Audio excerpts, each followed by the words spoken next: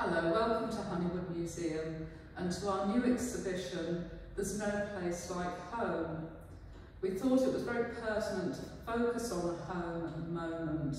We've all spent a lot of time under lockdown and since, and looking ahead, our homes mean quite a lot to us, the time that we spend there and how we relax. So the exhibition here is all art from the museum collection, and it's looking at different houses and homes that have all stood within and under Borough of Sutton over a long period. We have a group of works depicting Whitehall Historic House in Cheam, which of course we open to the public. This slightly naive painting captures Dame Duffin's cottage and Anne Boleyn's well, just on the edge of the pond. This is All Saints Church shown in the background, so the cottage was literally built into the churchyard wall. The painting here shows Orchard Hill cottages around 1880 by Harold Goldsthwaite. Now, Orchard Hill cottages stood just behind the Greyhound public house across the road from Honeywood.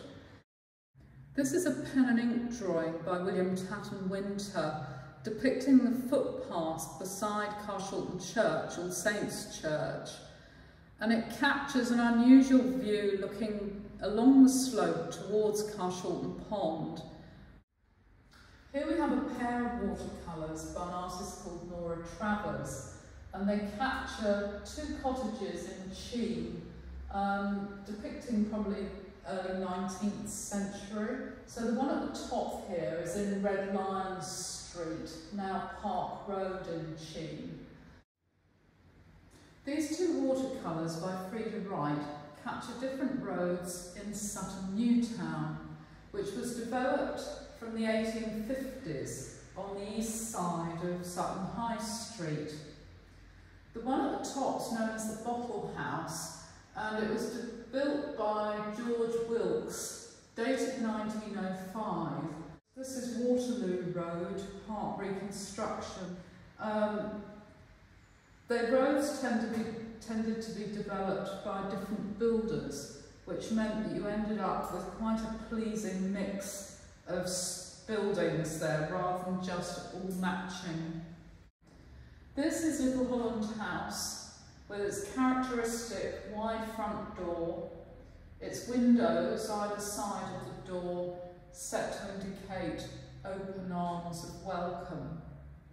Notice the oriel window here on the front, and it had a slate roof, which Florence paid her trousseau money for the slates for the building.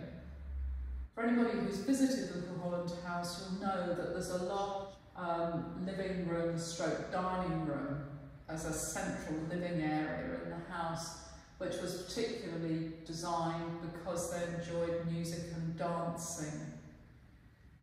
The group of watercolours here are by an amateur artist called Sheila Ellis. She had houses in Ashton Road, Carshalton, and Boundary Road, Carshalton, and she captured the essence of them, both the exteriors and interior views that came from that intimate knowledge and living in the buildings for a length of time.